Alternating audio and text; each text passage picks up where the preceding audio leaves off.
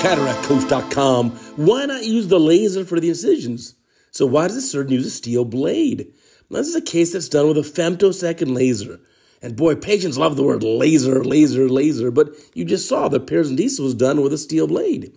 Now, you can see the femtosecond laser has been used to make a capsulotomy as well as to divide the nucleus into 6 pieces, or sextants. Now, here comes the viscoelastic going inside the eye. We're showing the video at 1.5 times normal speed so we can be efficient here. And now the surgeon's going to make the main incision just like a stab incision with the steel keratome, and I guess that's okay. But it makes you wonder, well, why not use a femtosecond laser? Well, I think most of us have realized that if you use a femtosecond laser for the main phaco incision or even the paracentesis, it's just not as good. Because remember, the laser's making that incision by doing thousands upon thousands of little tiny spots, and those spots end up leaving like a pebbled surface, almost like a cobblestone surface. And so that tends not to heal as well. So I do definitely prefer incisions to be made without the femtosecond laser for the main incision and the paracentesis. In fact, as you saw from yesterday's video, I like diamond keratomes. That's my favorite. Now the surgeon's going in here with the phaco probe and chopper, and let's see the technique here. Looks like just buzzing into the nucleus and maybe a horizontal chop. Kind of piece is already pretty much chopped from the femto, but that's a nice technique here. I like that.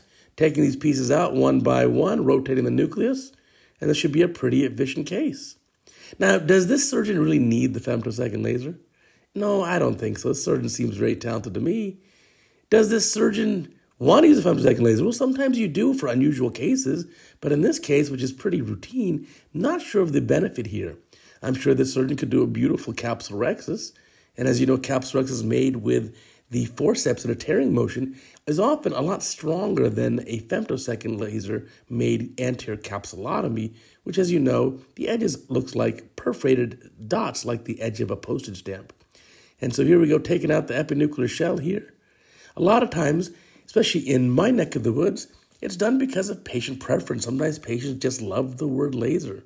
Heck, patients sometimes don't realize that the CD player in their car is a laser.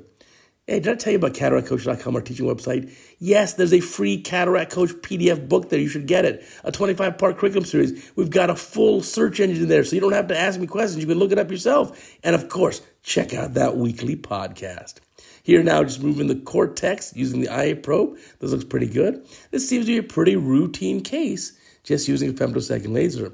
I wanted to highlight that, yes, most surgeons that I know who use a femtosecond laser for a case of cataract surgery will end up not using it for the incisions.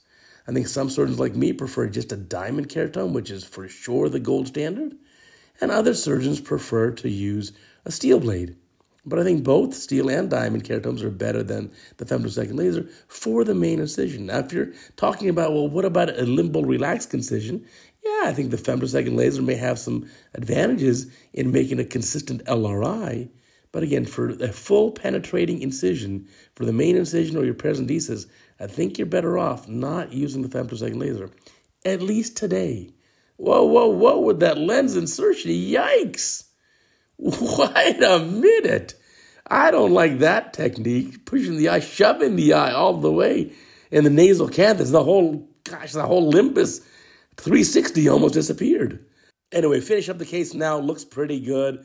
I did not enjoy that lens insertion. I'm afraid to go back and watch it with you again. It was a little bit too much for me. I'd rather you just, listen, open up the incision a little bit. If the incision's that tight that you can't get the injector in, just open the incision up a little bit. I think it's going to be a lower risk thing. If it was my eye, enlarge the incision.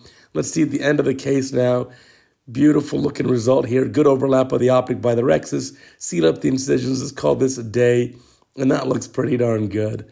But yeah, keep in mind, femtosecond lasers are great, but comment below, are you using a femtosecond laser to make your incisions for cataract surgery or not?